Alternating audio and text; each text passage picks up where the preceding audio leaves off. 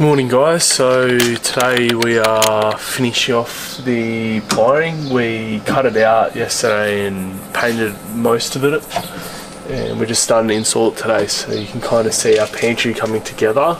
And then we have the ply on the back and on these sides cut out, little drawers cut out, and then put them in, and then later on we'll do these tops that are going to be 15mm ply, so a bit thicker. It's much more sturdy than, we're only using 7 on the sides, like here and there, just because we've already got a structural base of this aluminium, so it only needs just has dividers and kind of partitions.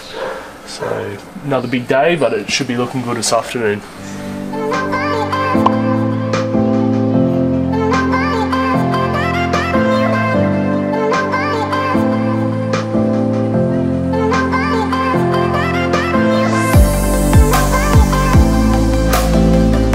So this is our little outdoor shower part. So that's our kick-ass shower tent, which will drop down. And this is our little shower nook. So we're going to have our shampoo and conditioners and toothbrushes and stuff like that. And we'll put a little mirror up there as well. We're actually getting another board here, so it's going to be closed off. And the back side of that is our pantry. So it's looking good. So we've changed the ply.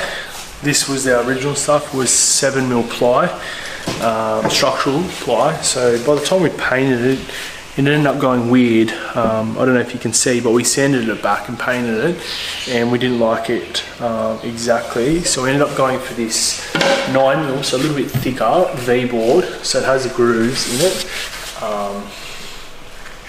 Should look much better. And then we've chosen a different gloss paint because this was more of a flat finish, didn't like the look of it. And then we're now going to miter the corners on the back of the Troopy, so then it should look all nice and straight with the V grooves the whole way up when you look in the Troopy. So it should look a bit better, a bit more expensive now, but burning through the dollars, but it should look good.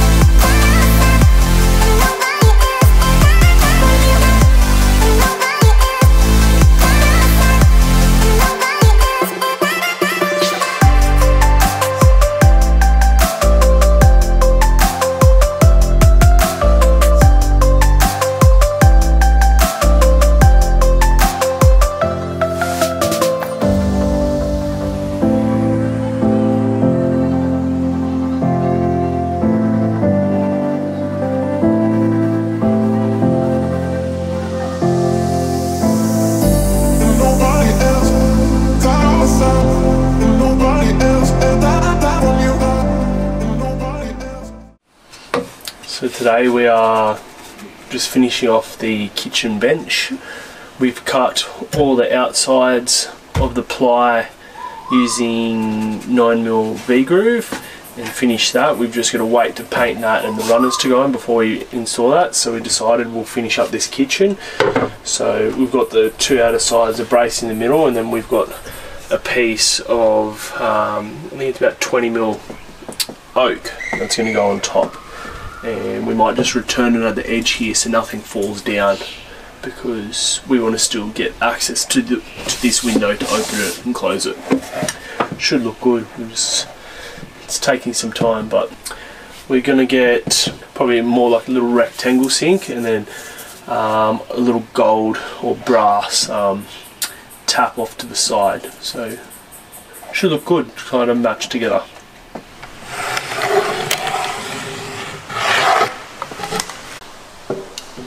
So come home from work again, second day back, so it's a bit of a killer, but working on the Troopy again.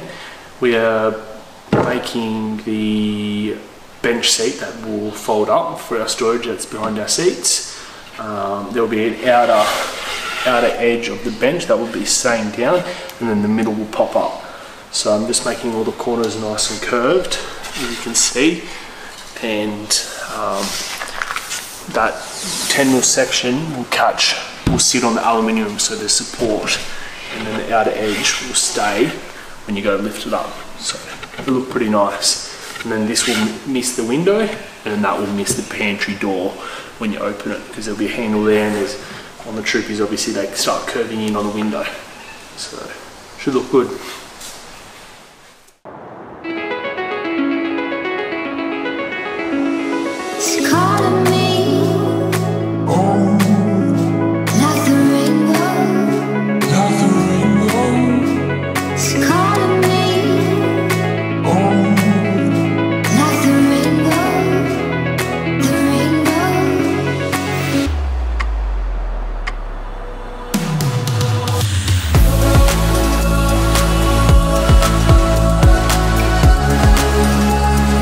So finally got this one done. Just obviously need to sand it and paint it and glue and drill it down into place, but it turned out good. I'm happy with it. So it opens up all the way pretty much. Just got to take this handle off, put two little just grommets in there because we don't need that anyway, and then it's going to open the whole way up. That's the only thing that's stopping it, but I think it turned out pretty well.